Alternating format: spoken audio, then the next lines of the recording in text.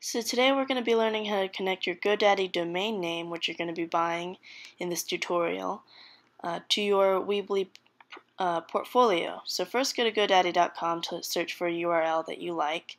I'm going to be using CatherineMcDermott.com today to see if it's available.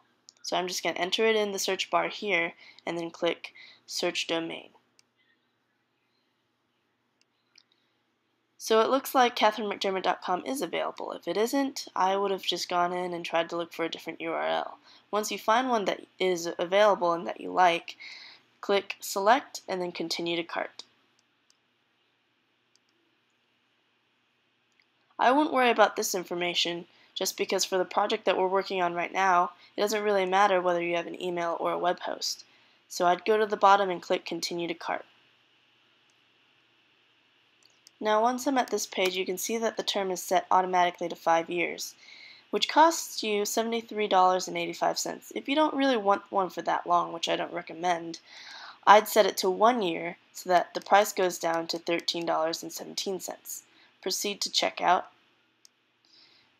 If you want a cheaper deal, you can always go online and search for a coupon. So you can search GoDaddy.com 99 cents. And they'll usually have a sale going on for 99-cent domains for up to a year. I'll just go to one of these websites, copy and paste the code, or even just click on it, and it'll lead you straight back to your to GoDaddy.com. Then you can just click Checkout Now, and it'll lead you back to your cart. As you can see, the price has gone down to $1.17. If you're satisfied with the price, go to Proceed to Checkout. Since I already have an account, I'm just going to sign in, but if you're a new customer, you can click Continue under New Customers. Once you do that, just fill out your billing information, and once you buy the domain, you're all set.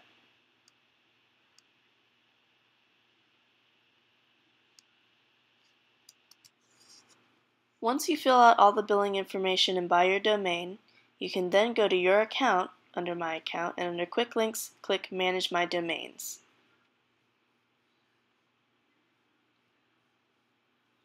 Click on the URL that you just bought, CatherineMcDermott.com, for example. It'll take you to this page right here.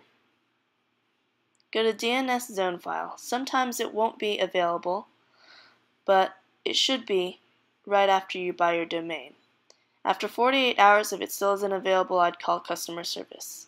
You need this page in order to connect your domain to your website. Go to Weebly.com.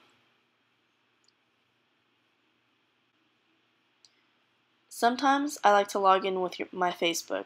Other times I'll just log in with my email address. Either way, log in to Weebly. Click on the website that you made. If you go up to Publish, you'll have an option to buy a domain off of Weebly. It's much more expensive to do it this way, but you can do it if you want to. As you can see, CatherineMcDermott.com is already taken because I just bought it on GoDaddy.com. I'm going to go to Settings and click Change under Site Address and go to the very bottom option that says Connect a domain you already own and enter in CatherineMcDermott.com and click Continue. You'll get instructions on how to change the DNS settings in order to connect your domain. Basically what you want to do is go here and copy this code, the one that says points to, and go back to the tab where you have your DNS settings.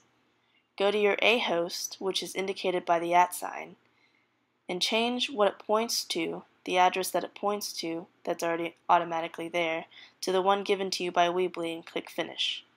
Be sure to save your changes. After that, you can publish your website.